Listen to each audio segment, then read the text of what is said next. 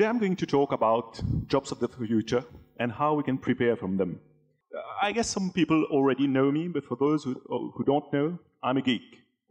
I've always been, into computers since I was a kid. I learned programming when I was 12 with a few friends who are in the audience. We had a lot of fun doing a lot of things together, and obviously when I went to study computer science in those French things that are difficult to pronounce. And when I got back to Mauritius, obviously what I did initially was to work as a consultant, and then very, very quickly I realized that what I was passionate about was about sharing my love of computer science with others. So I started working at the Mauritius Chamber of Commerce and Industry. Then I went to the University of Mauritius to work. And a few years afterwards, I quit university to create my own company, Knowledge 7. So what I want to talk about today, especially to all the youngsters in the audience, is about how the world is changing, how jobs are changing, and what we need to do on our end in order to prepare for those new jobs. So remember those ladies? I distinctly remember them. When I was a kid, like a lot of us, we used to travel by bus. And I traveled by bus to go to my cousin's place in the north of the island, and there were always those ladies cutting canes everywhere. Now, if you look for them, you won't find them anymore. What has happened is machines have basically replaced most of them. Machines are very good at cutting canes. They don't cut badly. They cut on Sundays. They don't have to take holidays. And they work perfectly well. And this is normal that because basically this is progress, those ladies have been replaced by those machines. Now, if you think about it, this trend is happening all over the world. Robots are slowly but surely replacing a lot of humans. This is true in manufacturing. I'm practically sure that your car has been built by a robot. And this is happening in sales. For instance, we all use Amazon or Alibaba or AliExpress to buy our things, and all those warehouses are managed basically by robots. So a lot of jobs that we took for granted a few years ago are now being done by robots.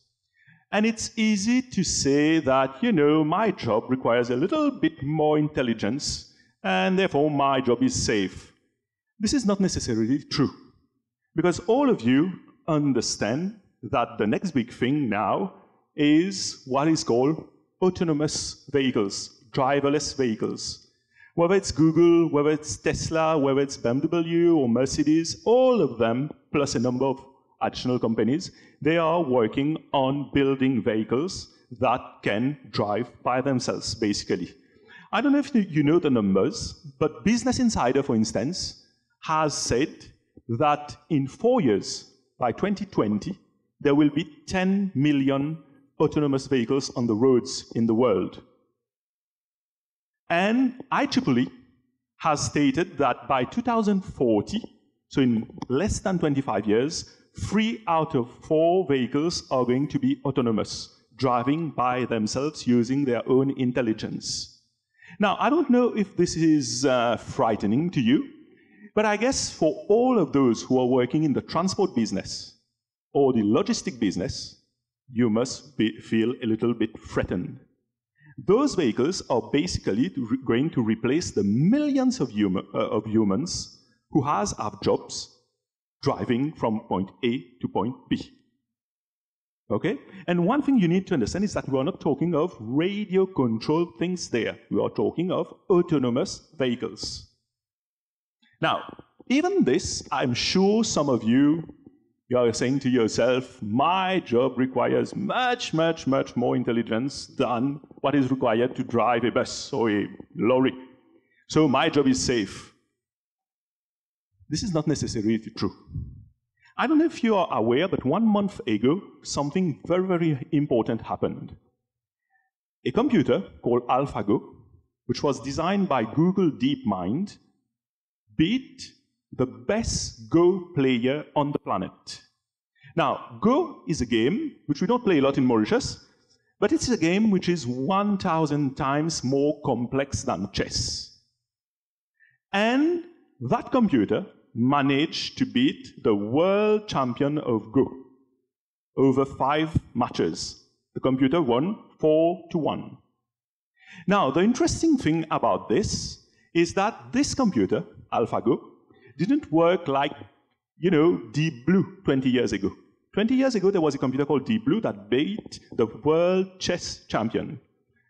How did they build that computer at that time? Basically, they built it to be the best chess player by, combining algorithms and then making it know all the games which were previously played. So basically, it was just much quicker than a human, and it managed to beat the world chess player.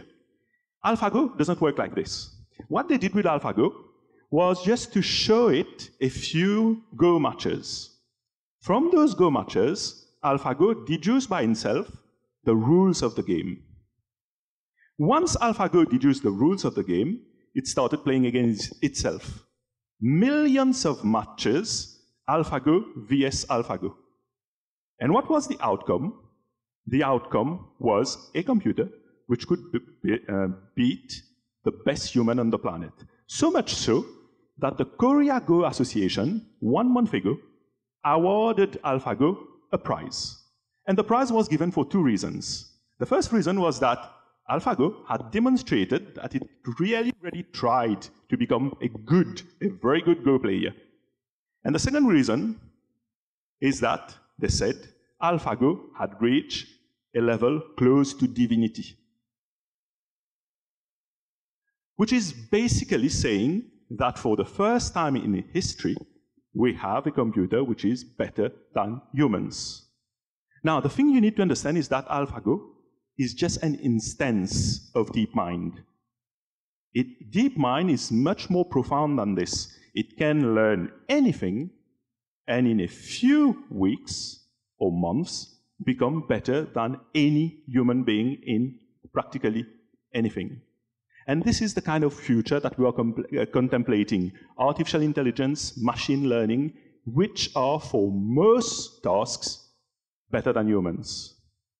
So the question is, how are we going to adapt to this kind of future? One thing which is interesting is that if tasks are automated, this means that we are going to have a lot of free time. This happened just after the Industrial Revolution. Just after the Industrial Revolution, with those steam engines, what happened was that the cinema industry, as well as the music industry, were born, because people had basically time to listen to music and go to the movies. So if a lot of tasks are automated, this will mean that we'll finish our jobs early, and we'll get home early, and we will like to be entertained. So one category of person who is going to have a lot of success in the future are those people who know how to entertain. Those people who are creative enough to be able to create things that we would pay for in order to be entertained. I'm talking of music, I'm talking of books, I'm talking of plays, I'm talking of videos, I'm talking of various things, mostly delivered through the internet. And if you think about it, this is already happening. The YouTuber, for instance, is a one-person company who has a channel on YouTube, creates videos, and derives an income out of it. Either it's direct income because people are paying him for promoting some product, or it's indirect through ads. But the point is, this is already happening. People are getting more and more free time, and they want to use that time to do something nice, and whoever can provide those things is going to thrive in the future. Now, one issue with this is that we are talking of a somewhat small number of people, because not everyone has the capability to create something which is of value to others. So what about the others? What are we going to do? Now, the best way to try to anticipate the future is to look at the present and then deduce things from it. Now, I'm showing you a survey which was done by LinkedIn. LinkedIn is basically Facebook for grown-ups and for businessmen, people who are working. And what LinkedIn did last year was to look at all those people who had changed their jobs. And LinkedIn did statistics about the skills that were required for new jobs in 2015. If you look at those numbers are clear. Out of the 25 top skills required right now in the world, 35% is about software development, creating software. Mobile apps, web apps, things running on the internet. It's basically about creating software. 30% is about IT infrastructure, making sure that computers work 24/7. We can't live if the internet is not working. So 30% of the skills are related to that. 15% is about big data analytics. And if you add up those numbers, you'll see that it is more than 100. And I apologize for this. It was a slight mistake from my part. But the proportions are mostly what are there. So my point is, out of those 6 essential skills for 2016, the first 3, when you add up those first 3, you get something which is close to 70% and 70-80%, and all those things are related to computer science. So what I'm trying to tell you is that the future is going to be good for those who master computer science. It's going to be a little bit more problematic for those who don't understand computer science, because there's a risk that with those coming robots, you're going to lose your jobs. Now, the question we can ask ourselves is, how can we build a population which is well aware of computer science? It all starts at school. We need to find a way to make people much, much, much better in science, technology, engineering, and maths. This is the way to move to computer science. The problem in Mauritius and in a lot of African countries is that people don't like science. They don't like maths. According to some figures I've read somewhere, there are only 1 out of 4 students in Mauritius who take science at Form 5 level. And because everything relies on technology now, it's not possible to go along the same route. We need to find a way to make more young people, as well as older people like me, get more into science. And here I'm not talking about learning the bare minimum to pass an exam. That's not the point. We need to be extremely, extremely good at understanding science, applying it to technology by being engineers. And behind everything, you have maths. And maths is a very, very important thing that we need to master. This is the way for us to become good computer scientists. But I'm sure you'll agree that the way STEM and computer science is being taught right now is not very interesting.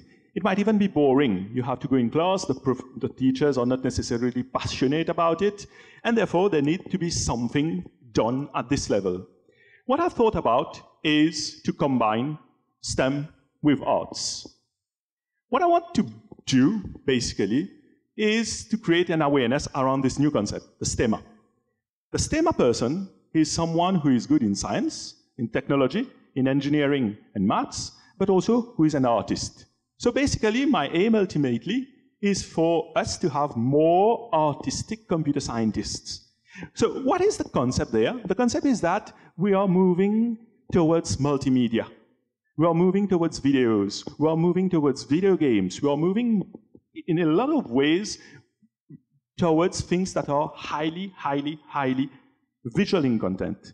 So when we are learning computer science, it doesn't need to be, boring with just formulas. We can make people learn computer science by asking them to develop video games, for instance. In that way, they'll have to demonstrate both the technical aspects of game development, as well as being creative enough to create the world, to design the world. And in my opinion, this is the proper way to get more people, especially young people, interested into computer science. So what is my idea, which is worth sharing, I hope? What I've done is that my company, Knowledge 7, which has been running as a face-to-face training up to now, face-to-face training institute up to now, so we had classes where we had people coming, I've decided to stop doing face-to-face training. What I'm building instead is a platform. It is a platform on the internet which is going to be accessible by anyone who wants to become an artistic computer scientist.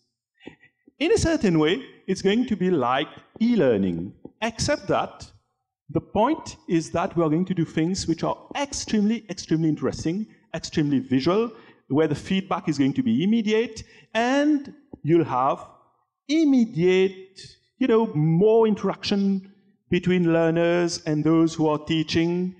And this is what I want Knowledge 7 to be in the coming years. So what I'm announcing today is that we have already started working on building the platform. The platform is going to be available online. The platform is going to be accessible by anyone in Mauritius, even those who are not young. It's going to be accessible in Africa. It's going to be accessible throughout the whole world, thanks to the magic of the internet. And I'm committing that we'll have a first version by the end of the year. So,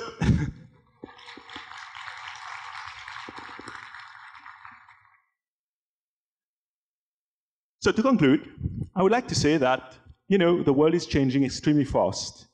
We need to adapt. And instead of imposing things on young people, let's understand why they are somewhat bored at school.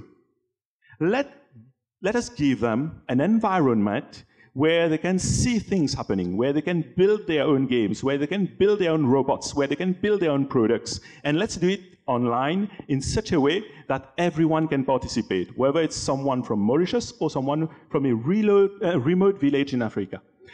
Instead of, always being spectators, instead of always being consumers, instead of always being users, let's build our own future. Let's build in Africa our own artistic computer scientists, and let's do it together. Thank you.